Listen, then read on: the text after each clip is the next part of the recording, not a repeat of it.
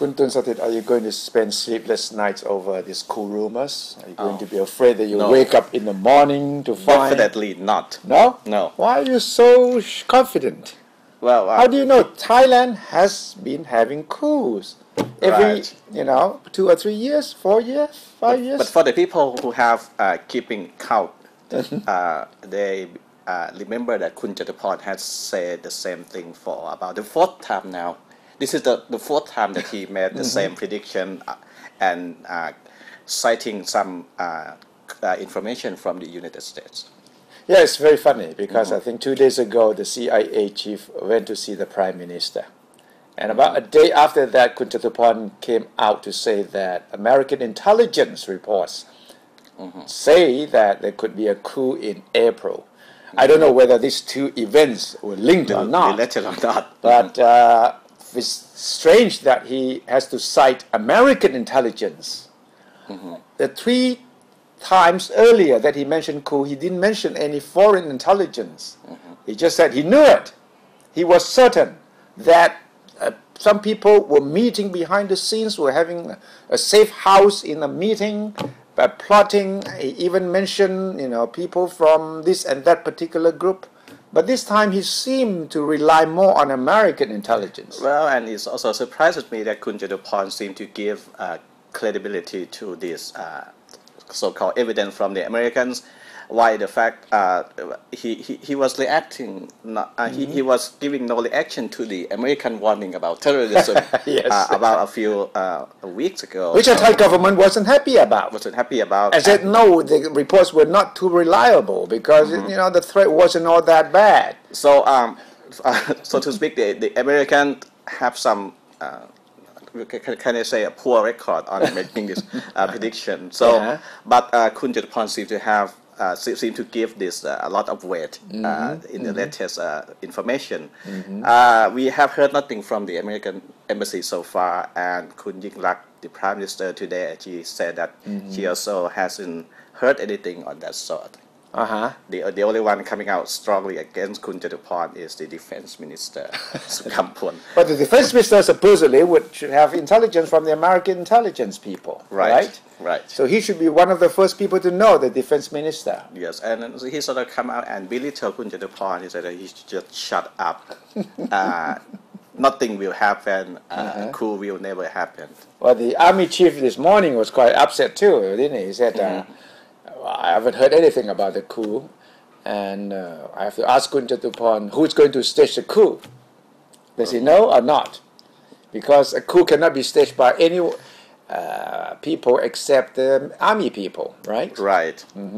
So it was an indirect attack on the army chief. That's what he's trying to say. And Kun Jatuporn has not.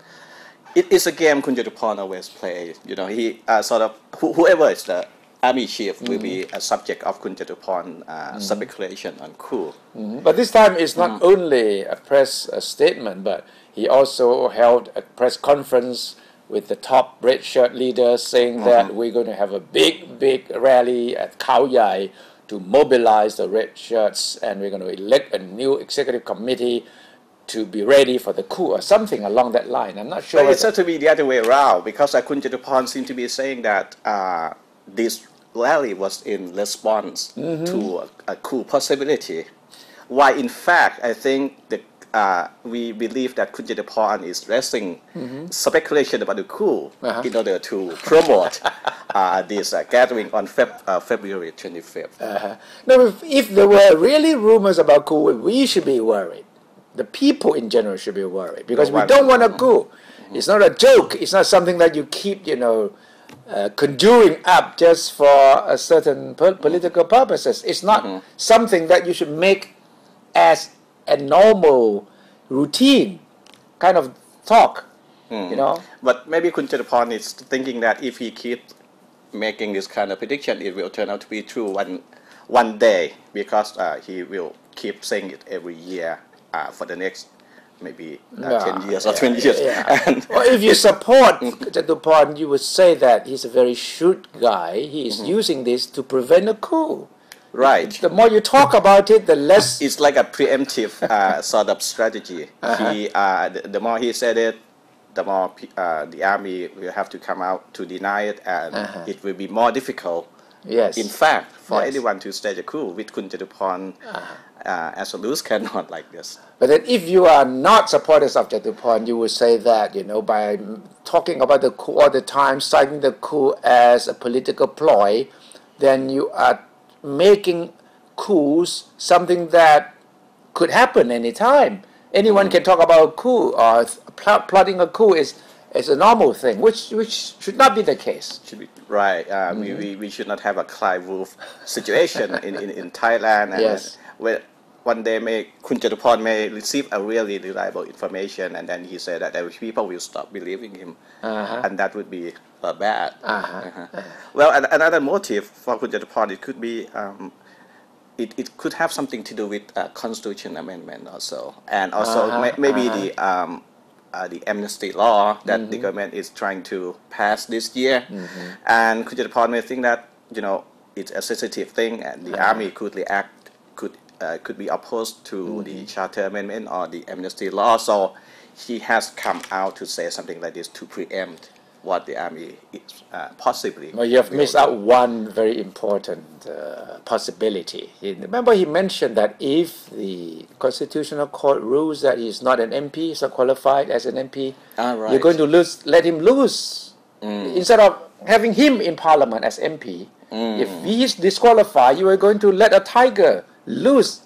Right. And it could be more dangerous outside Parliament than inside Parliament. Yeah, he's giving some glimpse of what could be if he is let Right. loose. Okay. So this really may be the main motive behind all this very funny spreading of rumors, which no one wants to believe, but at the same time, everyone is sort of annoyed by the fact that the coups are being plotted almost every day if you believe Kun Jatuporn.